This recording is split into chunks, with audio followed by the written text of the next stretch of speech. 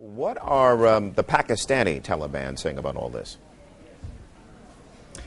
Well, for the first time, they are talking and verifying his death. Of course, there's been a lot of mystery surrounding the condition of Taliban leader Hakimullah Mehsud in Pakistan over the past 3 weeks. Last week, a U.S. intelligence official told CNN that he was dead. But up until today, the Pakistani Taliban was denying it. But today, 3 Taliban sources telling CNN that indeed Mehsud was injured in a U.S. drone strike back in mid-January, and he was such bad shape that early this morning he was being transported to get medical treatment, but he did not make it. According to these Taliban sources, he passed away on the way to getting medical treatment. This is, of course, a major setback to the Pakistani Taliban. Hakimullah Mehsud had very rapidly earned a reputation of being a brutal leader of the Taliban. Over the past few months, there's been a wave of suicide attacks all under his watch. And Tony, his death is also an indication of how potent these U.S. drone strikes are along the Pakistan-Afghan border. 2 consecutive Taliban leaders in Pakistan killed by these strikes.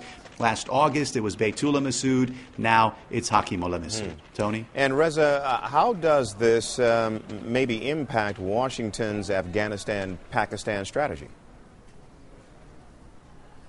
Well, I think it's a boost, Tony. Keep in mind, initially when Hakimullah Mehsud took over the Pakistani Taliban, concern was that he only focused on Pakistani soil, attacks here. But that changed last month when all of a sudden he appeared on a videotape sitting next to Humam al-Balawi, the Jordanian doctor turned suicide bomber who killed 7 CIA agents across the border in Afghanistan. So obviously that got Washington's attention.